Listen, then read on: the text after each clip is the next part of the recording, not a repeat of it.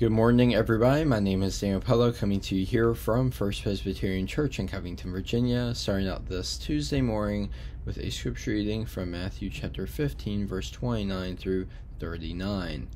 After Jesus had left that place, Tyre and Sidon, he passed along the Sea of Galilee, and he went up the mountain where he sat down. Great crowds came to him, bringing with them the lame, the maimed, the blind, the mute, and many others. They put them at his feet, and he cured them, so that the crowd was amazed when they saw the mute speaking, the maimed whole, the lame walking, and the blind seeing, and they praised the God of Israel.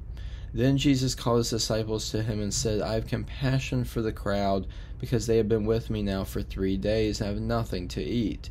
And I do not want to send them away hungry, for they might faint on the way.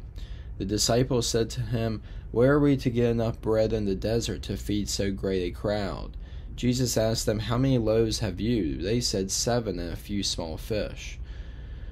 Then, ordering the crowd to sit down on the ground, he took the 7 loaves and the fish, and after giving thanks, he broke them and gave them to the disciples, and the disciples gave them to the crowds.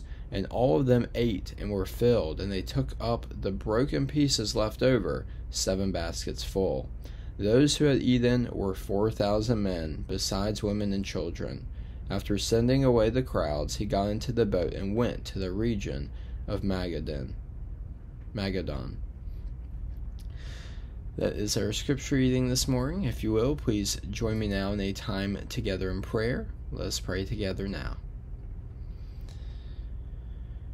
Dear Heavenly Father, we thank you for the natural creations that you have made, Lord, and the joy we can find through these wonders, for both blue and gray skies and the sun rising and setting today. We thank you for the food on our tables, for those who check in on us, and for the hope of a better tomorrow, which through you, Lord, we will be seeing.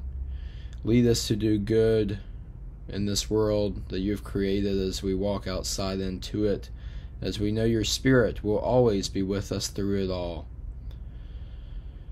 In Jesus' name we pray. Amen.